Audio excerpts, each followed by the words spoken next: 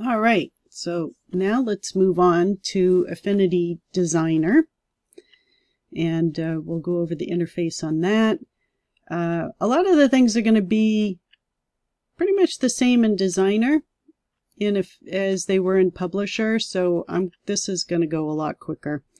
I will probably often say that's the same as Publisher, go watch the Publisher video. So we can kind of streamline this. So if you jumped into Designer and you haven't watched the interface overview for Publisher, you probably want to watch it anyways, even if you prefer Designer. And the same goes for Photo when I get to the video that's coming after this one. So, but let's get started.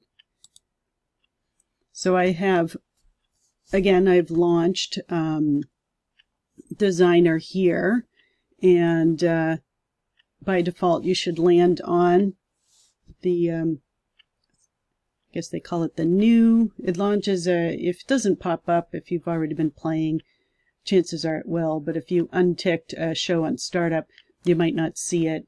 So if it's missing, just go to File and New. You want New up here, or you could do a shortcut of Control N if you're into shortcuts, but you want to do New. And you'll land on this. It might, just as I said in the Publisher overview, might be on one of these other tabs. I'm just starting on Account. That seems the logical place. Again, if you don't know what version you're on, obviously it says Designer 2, but if you want to know more, as of the time of recording this video, we're at version 2.04. build number 1701. And so that might be different when you open up your Designer. You'll see the same thing in Publisher and Photo, but you can see what build number you're on. And if there's an update, as soon as you open the app, try to get to this screen here, it'll tell you there's an update and ask you if you want to install it then or wait later. So I always try to keep mine up to date. As soon as they have an update, I go ahead and install it straight away. I figure they're fixing bugs or giving me something new to play with, so I'm all in and I install things right away. And just as I said in the last tutorial for Publisher, these are everything that I've bought through Serif's own store for Affinity. It's in my Affinity account on their website, so, and I own almost everything since they had that really great sale during the pandemic. Not everything, but most things. You can always browse their store. They've got a convenient little button here. I'd wait till they have a good sale going on. The time of the recording, they were only promoting upgrading to version 2 from 1.10. So there wasn't any sales going on for the add-ons. But when they do run a sale, especially if it's like 50% off, which I don't know how often they'll do that. Usually it's like 35% off. But look for sales and buy a couple things. I didn't buy them all at once. I gradually accumulated them over the last 2 years. It's 2 years, 2.5 years, something like that. So that's that. You'll only see these things matching between things if you are on version 2 and you're doing everything through the universal license. So that's that. Anything else you want to know on that, refer to the Publisher overview because it'll be the same. Then we have New. A lot of this is going to be the same as Publisher. The only real difference here is your categories might be a little different, but they do bring them in from other places. Actually, since I just did the other one, if you watched that already, you can see because of my universal license and all the linking, Publisher's already picked up my demo category in my demo layout. So it is linking it that way. The only thing that's particularly different in Designer is you're not working in spreads like you would with a book or a magazine or something that has multiple pages. You're working with artboards. So instead of it asking about facing pages, it's going to ask if you want to create an artboard. I would definitely be creating artboards. That's like the best thing ever. So, and it's there by default. You can think about what you're using Designer for. If it's just going to be something that's going to be displayed on a computer screen, like you're making mock-ups to put on your Etsy store, on Pinterest, your website, wherever, you probably want to just leave it as RGB. But if you are trying to do something that might be printed out on paper or on fabric or something along that line, it's going to be printed with ink, I would recommend going to CMYK. And I went into a nice deep dive on that in the publisher overview, so I'm not going to repeat that. Just find that in the publisher one, and you've got my 2 cents on it, or like a lot of pennies on that one. So anyways, I went over all of that in the other. This time, for this demo, I'll leave it as RGB. Margins, there for reference. They're kind of, I don't know, they seem more important in Publisher, but you might very well want to use them in Designer as well, and also in Photo. They're just references. They don't get printed out. They don't get saved when you export. They're just there for guides, and you can always set them up after the fact if you don't do it right here in the setup to create the file you're going to work on. Same goes for bleed. And scaling, this is actually, I don't know if this is new or not. They've added a lot of things in Designer for version 2 because now they support opening CAD files. And CAD files and other similar type things use a lot of scaling and measuring tools and stuff. And so there's a bunch of new things in Designer that has all to do with doing drawing, whether you're doing architectural plans or creating sewing patterns or things like that, where measuring tools and knowing the area or surface area of something. There's a ton of new things in Designer too that weren't in the previous version. So but I think this might have been in the last version. I haven't really got into using it, but it could be very handy, especially as I do more and more things around doing surface design to perhaps be printed on fabric, like at Spoonflower. This kind of scaling could be very useful. But that's where you would set it up if you wanted to do it before you open the file. And only other things to really pay attention to when you're starting to create a file is if you want to do embedded images, and that's if you're a beginner, I recommend you embed.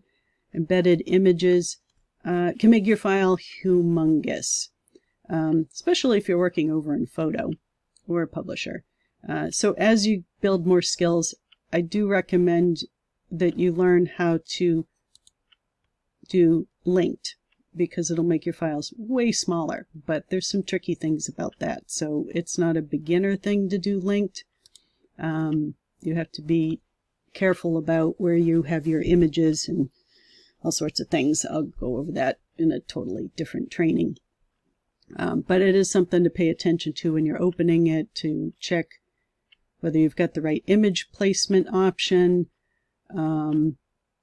your document units, since we're doing artboards, and that's often thought of as being mock-ups, things of that nature. You might want to be in pixels, because if you're doing things for thumbnails and so on, you probably are going to look up like what is the dimensions for an Instagram story post, and they're going to give it to you in pixels, and so you want to do it that way.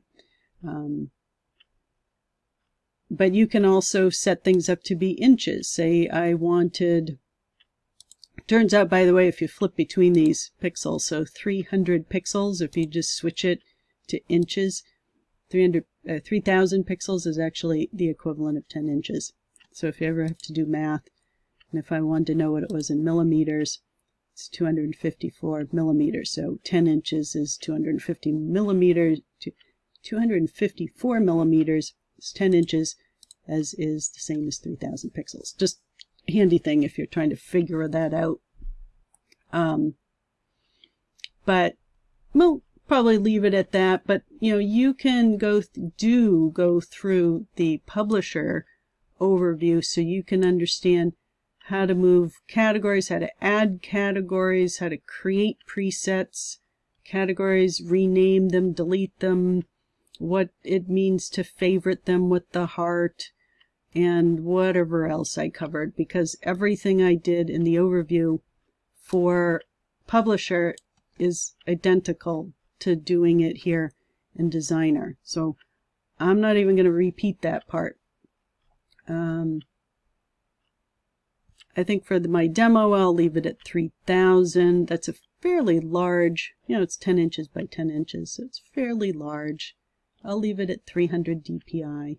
And of course, I want to create artboards. Before I hit create, these things here, again, if I hit open, it's just going to open up whatever last folder I was in. And since we're in Designer, it can open straight up different image files as well. So you can you might find that you see a few more things in Designer, although I think Publisher can probably open them too. Probably when I hit open, I probably had gone into a folder that I wasn't in before. Anyways, but that's what that does. You go to open to get to where you want. New is where you create something new. Recent is wherever you last were in regards to Designer. So this is the last things I did in Designer. Sometimes you'll see them repeated because files can be opened. An AF design file, meaning it's for Designer, an AF design file can be opened by Publisher, and it can be opened by Photo. If it's AF template, it's not really designated to one of the apps or the other. But each of the apps can read each other's files. There'll be nuances, like artboards are interpreted different by Photo, which can't create artboards, and Publisher can't create artboards, but it'll convert artboards to pages. But they all know how to read each other's files, so which is one of my favorite things about it. So, but again, you can put it here into a list format, and you can pin things. So maybe I'll pin that one, and it shows it pinned. So, templates, same thing, add folders for your shortcut. It looks like my shortcuts are different here than they were in Publisher, so I probably should go add that folder there, because that's where I'm putting things. So I have other things shortcutted here, so but that's how you add that. And then they have their own samples that are different than Publisher. Go over to their YouTube channel.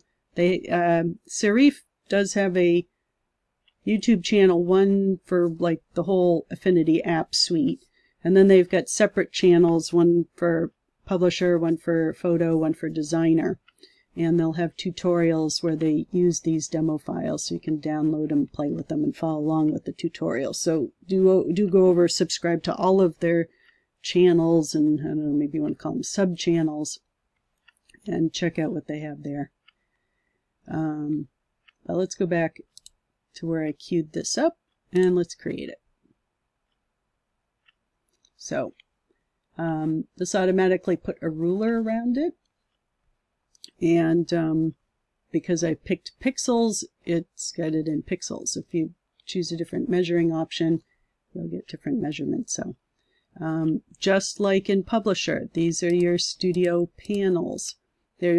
Some of them are the same, and some of them are different. They'll look kind of like the same as when you're in Publisher, but on closer inspection, you'll notice that even though we have color and we have swatches and we have stroke, we didn't have appearance. That one wasn't in Publisher. Down here we had layers, but now we have brushes, and here's quick effects, which I added before. It wasn't automatically in Publisher. I don't know why they don't put it as a default, but hey, it is over here. and styles, which doesn't exist in Publisher. It might be a studio panel that's not there. And then we have transform, navigator, history. Same thing as before. Your tools are down here. They look similar. Some of them are identical, and some of them are Publisher tools. You know, we've got the Move tool and the View tool and the Zoom tool. But then we have an artboard tool, so you can create more artboards. Then we've got our text features, and you know, some of them look the same. Here's shapes. This one's going with triangle. But you've got all the shapes. You can add that cat shape. Although what I found over in Publisher is if you're going to add the cat to your toolbar, it has to be by itself. I couldn't find a way to get the cat to show in the flyout menu, which is what I wanted. So you can add the cat. We'll go and look and see about adding tools, just see what else is in there, because they're different in Designer. But yeah, so I think the cat has to be its own standalone. You can't get it into the flyout menu. I would like it in there. And then there's all these nifty tools, which we will be going over in trainings on how to use things. There's a lot of measuring things that got added in version 2 for CAD and similar type of apps that Affinity now supports that they didn't before. So if you're into doing architectural drawings, or you're a pattern maker, you like to sew and create sewing patterns, this is going to be awesome for you guys. So, but these are tools up and down here. Some are the same, some are different, and we can customize that. Each time you click on one of these, you'll find that your context toolbar at the top here will change. You'll get different things along there. Sometimes the one above it also changes, but mostly we're looking at the one in the slightly darker gray. Hand tool, zoom tool, you can see it just changes different things up there. That one doesn't show any because there's nothing selected to crop. It's your vector crop tool. If we were to do triangles, we get different things. So just know that that changes. And oftentimes there's more than one way to get to something. So like right now I'm on this, and it's got some things about stroke and fill. So to a certain extent, you can also do that over here. Some things will be the same function in both places, and sometimes it's a slight nuance of difference, but it won't be so different that you'll be like, what? Totally confused. You'll figure it out. So those are your tools. There's context toolbar, studio panels, menu options. Get familiar with what's in each of the menus. If you were on version 110, there are some slight differences, like all the studio panels are now under Window.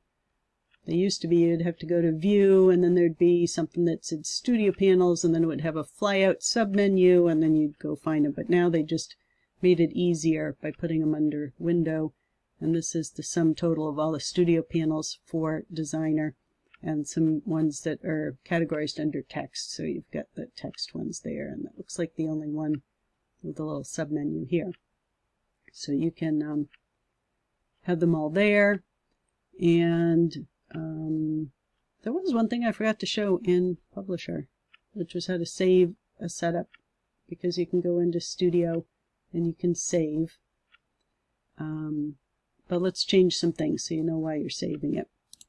So this right now, as far as I know, is the default, or as close to the default as I could get it. Factory defaulted. It doesn't factory default my toolbar, but I don't think I've changed that one yet. It doesn't look like it. I'm not sure. But it did default where all my studio panels are, at least. So this is what you should see when you launch it yourself for the first time. And probably still looks that way unless you've already been changing things around. So I'm going to show you what I tend to use in Designer, and I may change it at times for different trainings, but I'm going to get it close enough And if you're watching a tutorial and it wasn't there when I did this video recording, then that's just, you'll know how to do it. You'll know where to go get the studio, put it in, and even how to save it. So I do like to have color there, and followed by swatches and stroke. Appearance, I may use it at times, but I'm not going to use it. So just like I explained, you just grab the tab, hold the mouse button down, drag it out onto the desktop, close it away. You can always go get it again if you're like, "Oop, shouldn't have closed it," and it's right there. And if I were to click on it, it would just pop back up. And I can close it again. Layers. Even in Designer, I like having my layers over here. Drag it over, wait till it turns blue, let it go. It drops it over there. I want my layers over there. I just prefer to see layers as I'm working. Be able to select them, group them, rename them, all the things we're going to do with them. I don't like having 3 sections here. I like having 1 or 2 sections. So I'm going to put brush up next to strokes, quick effects, put next to brushes, and styles I don't use too often. I do use them, but oops, I unanchored transform. That's not what I wanted. Styles. I'm trying to get styles. I do use them. They're fun to create. I don't use them enough to keep them there all the time. I'll bring them up temporarily and then I'll get rid of them. Also, Navigator. I'm on a giant screen. I don't tend to need Navigator. If you're on a small screen, Navigator might be helpful. I don't need it. And history, if I need to know my history, I'll just open the history studio panel, do what I need to do, and close it. So I don't want it on the desktop. But transform, I love it so much. I stick it right there, so it's like super handy. I like it right next to my color wheel and my swatches, so right there, because I'm constantly using it to get things to be the size I want, or to position it in the artboard at a particular X and Y coordinate, or to change the rotation. Sometimes I shear things, sometimes, but this just helps get precision down. You can do most of it with the mouse, but sometimes you're trying to rotate it, and it's just like 19.2% rotated. So you can just come over here and go 20. It's nice and easy. And this here is linking, so you can do things so that they're proportionate to each other, locked in proportion or not. Probably familiar with that from doing things in even in PowerPoint, and probably Canva's got it too, so that's fairly common. But just keep an eye on that icon. And you can also note that you will override it through the mouse sometimes, so sometimes it's easier to type things in the transform panel manually than try to do it with the mouse. And there's buttons you can hit on the keyboard to keep the proportions, but sometimes you forget to hit the keyboard thing like the Shift key or Control key or Alt key, depends on what you're doing, and you throw the dimensions off. So you'll get to know the Control Z key, which is your undo. They don't have a little back arrow. It's been asked for. They keep ignoring us. It's been asked for since version 1.7. So you just have to get used to flip, undo, Control Z. So that's one of the first things I had to learn in Affinity is Control Z, because I always used arrow buttons. So, and if you're on the iPad, they actually have the arrow buttons, because there's not a quick keyboard thing. Or you can do the finger gestures on the iPad too. So anything more you need to know about moving studio panels around, closing them, grabbing new ones? What new ones do I actually want in here? Assets can be very, very helpful. Is there anything else that jumps out at me more so? Stock can sometimes be helpful, but I tend to get it in different ways. Symbols is a lot of fun to play with. Symbols and assets. So, well, let's add assets. So right now I just did this. It wants to put it there. I don't know why. I'm going to undock it. And it's just a place where you can save things you use a lot, like logos and stuff. So I'm going to slide that over here. And somewhere along here, I probably have to go up here, it turns blue. I'll let it go when it turns blue. Now I've got assets there. Maybe I'll throw symbols in there too. They kind of, to me, oops. Yeah. I'm trying to drag and hold, and it doesn't want them. It wants to put it up first, and then I can move it. And I put symbols next to assets. To me, my brain says they're alike each other. And at some point, we'll do training on that. So that might be how you see my studio panels, but you'll always see my layers are over here. That's probably the biggest thing that'll be different. And then to change those, we'll go look at them. It's the same as in Publisher, but I just want to, okay, so View, go to View, Customize Tools. And they've got all their shapes. There's the cat tool. As far as I know, in order to add it, you can't put it in the flyout menu. I've tried hovering, it won't embed it in it, so I don't know why they didn't just put it in there. I think it's just because they want you to get used to the interface and figuring out that you can change these things around, so I don't know. But these are all the tools. I think by default they're all represented there with the exception of the cat. But you can slide things around. Just as I went over very thoroughly in Publisher about how I use what I believe is this scrubby zoom setting in preferences, it makes it so I don't need this and this. I don't need the view and the zoom because my mouse wheel does it. I don't want extra tools in my toolbar that are unnecessary, but I do want my artboard tool.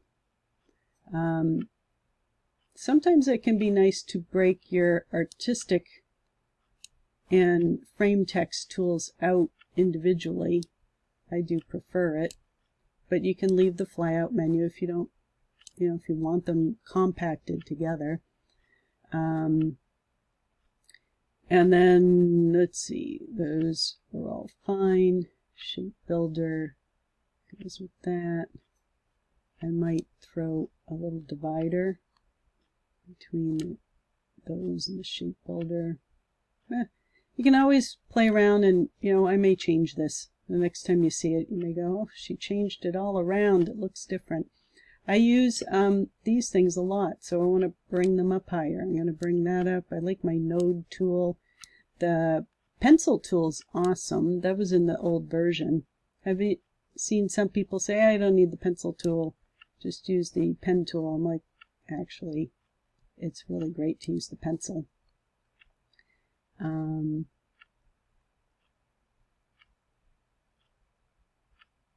Let's see. These are all for measuring. Measures area, that's new, and measuring tool, contour tool.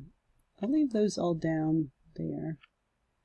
This is kind of similar to the node tool, but I might move the dropper up here and the style dropper up here, and then I might move this divider to maybe here. I don't know. I may change my mind, but for now, but play around. Just like put them in an order that seems cool to you. I'll put that up there. Yeah, that looks good. Yeah, just play around with them. I might change them. But now you know how I'll do that. You can catch up to me by... oops, I hit reset. Darn it. Alright, I'm not going to do it again. I won't bore you with me doing that, but that's what happens. I hit reset and I just undid what I just did. I have to do it again. Oh well. I'll do that on my own time. But that's that. Actually, it didn't totally default it because the hand and the magnifying glass didn't come back. Huh, maybe I had changed it around before. I don't know. But suffice it to say, that's just how that all works.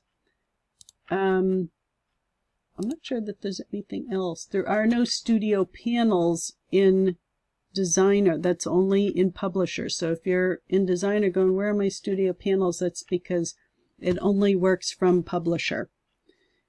They're figuring that in Publisher, if you're designing like a big magazine spread or a picture book or who knows what, I'm thinking magazines are most likely that you're going to want all of the tools. You're putting photos in your magazine. You might have some vector elements in there for the design, and so they put that all in there. But instead, you're going to find that you've got a pixel persona, so you can go from the Designer, which is vector-based, over to the pixel persona, which is your photo equivalent, most of the photo tools. And then you've got an export persona. So there's no access to Publisher here, but you do have some pixel persona, some of the photo things in there. So if we click that, toolbar changes, the studio panels change. It still keeps my layers panel in here, but it undocked it, but I can redock it. So the tools change so that they're raster-based things. So that's the pixel persona, and then there's an export persona. So you can export it as different file types. We can go over that another time, but that's what that is. So that's what you get here instead of your studio links. I may be calling them studio panels. I do mean studio links. Some words are very similar to others, so it's easy to say the wrong term. We'll go back over here. I think that's everything you need to know.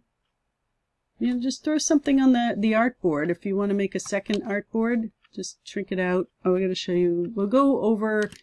I'll go into preferences here because there may be some differences for Designer, but set up the scrubby zoom if it's not a default setting. But you can go to artboard. That just allows you, similar to the move tool, but the artboard lets you just draw another one. There's snapping, so I can, doesn't really match it for that, but this is where like I can look over here and go, nah, didn't get it quite 3000, and manually enter in that, hit enter, and now I have a perfect square. So that's why you want transform. Really handy close by, because if you're trying to make new artboards, it'll snap to one direction, but it won't tell you. You can try to read the little thing on the side, but it's very hard to get it exactly right. So it's easier to just let it go, hit 3000, not fiddle with it. So, but you can do that. And then if you want to move the artboard, you can just hit the move tool, and now they can slide around. And they do snap, so if you want to line them back up, you can do that. If you want to duplicate it, you can right click, and I don't have the duplicate. I haven't figured out why they've got copy paste, but they don't do duplicate. But you can go over here on any of these, and you can duplicate there, and then slide it over. And rename it as 4. Get in the habit of renaming your layers. I didn't talk about that at all, but I do in the tutorials, the guided sessions. There are 4 artboards. Do some artboards and play around with some shapes. Throw a shape on there. Change the color of the shape. Make it red. See what it looks like with a line. If you don't see the line, you might have to go to a stroke, and you might need to bump the stroke up. But play. Last time I did something with tables. I don't know how useful that was. But throw a shape on it. And just play. We'll go into more things with what to do. But this is to get you familiar with the interface. So hopefully I covered what you need to know. If you didn't see it here, make sure you watch the one for Publisher. And I'll be making the one for Photo. There's so much overlap. If you've watched the one for Publisher, Designer, and Photo, and I still miss something that you want to know that seems like it would be about the interface, I mean, there's just so many things here. Let me know, and I'll add on to these intro videos to catch the things that I just forgot about. So, and there's probably somebody who knows something I don't yet know, even though I've been using it for 2 years, and it might have been in version 110, and I didn't know it. So I don't know everything, but I know a lot of things. my goal is to know more than you so I can teach it to you and you can learn. We all grow together that way. All right, I'm going to end this video and then I'm going to move on to photo for a third video.